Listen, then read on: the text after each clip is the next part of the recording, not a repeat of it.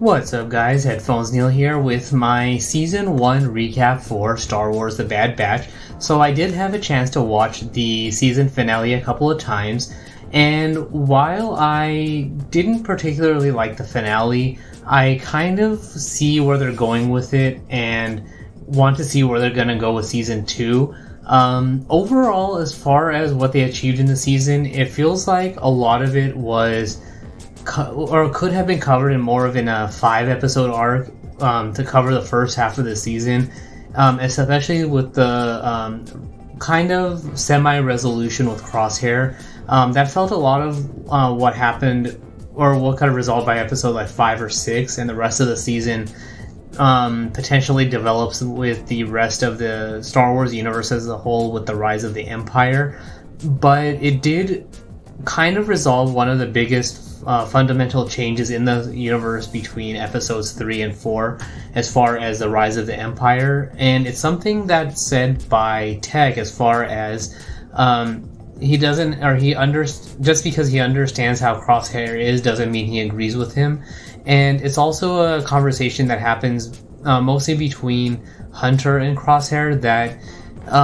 their choices are leading them in different ways, and Hunter believes that they don't have to be enemies, but Crosshair is saying that he made his decision and that the time of the Republic and the clones and the Jedi are at an end and the Empire is on the rise. The universe needs order and stability and all of that. So it's a lot. So like I said, for me, I'm kind of undecided, especially with the season finale, because the biggest thing the season resolves is that the Empire is now in control of the cloning technology on Kamino, and with the Kamino facility destroyed, it potentially bars other factions that are not the Empire from getting their hands on that technology, or that Kamino is going to other political forces to give them power over the Empire. And the thing that I did like, though, that I will say that was good was, and I always forget which Kaminoan she is. I think it was Namase or Lamasu, the one that was the scientist that was taken captive by the Empire is now in a secret facility who's going to be working for the Empire. So it sounds like, as far as potentially season 2, or potentially just a expanded part of season 2, is that we're going to see the cloning facility that was set up for the Emperor and have that tie in directly with episode 9, The Rise of Skywalker, to see all the genetic cloning that was taking place in order to clone a person who is strong in the Force. So overall, the thing that was good about the series is the potential for future episodes and story arcs that could be brought about, but the season itself didn't really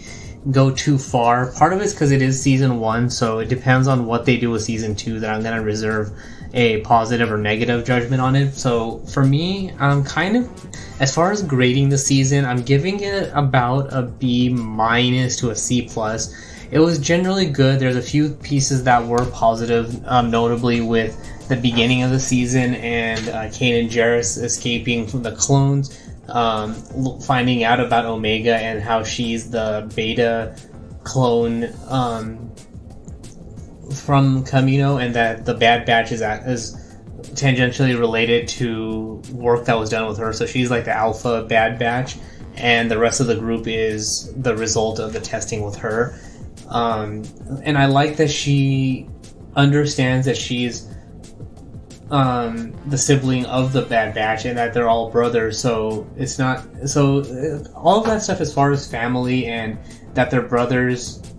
sounds like it was taking into consideration everything and how they are. But like Tech said, Crosshair is the way he is. He's always been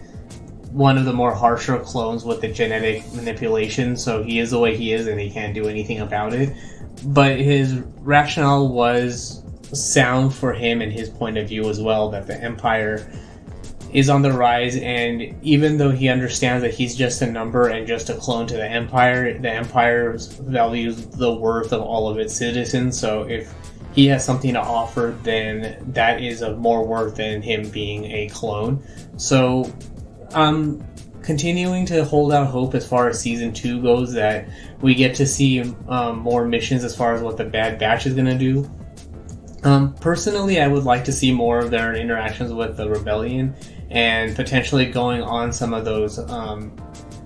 high risk targets, like kind of sound like the more secret stuff, like wherever that Kamino and the secret facility that the Kaminoan was taken to, and potentially have a tie into things like Saw Gerrera, or maybe the events of Rogue One, and all of that. Maybe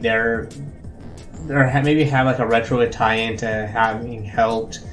the guy that helped create the Death Star get the pilot out of the facility on Edu, and that sort of stuff. So things like that, and then also just like the tie into the cloning facility for the Emperor, and generally just more of what the Empire has been up to as far as the rise. And because Crosshair was a part of the Bad Batch, that we see more of what he does with the Empire. Maybe he ends up seeing all the various things that the Empire and the Emperor are doing, and he ends up turning back to the Bad Batch and returning to them because he realizes that there's certain lines that can't be crossed, and that's kind of what Hunter was aiming at, is that they have to make a choice based on their own morals, and that even though they're clones, they are their own individuals, and and they don't have to necessarily follow the line with the current political regime, even though, or they kind of want to support the regime that values individuals for who they are rather than forcing them to subscribe to a particular political notion. So, like I said, overall the grade of the season, I give it about a B- to a C+.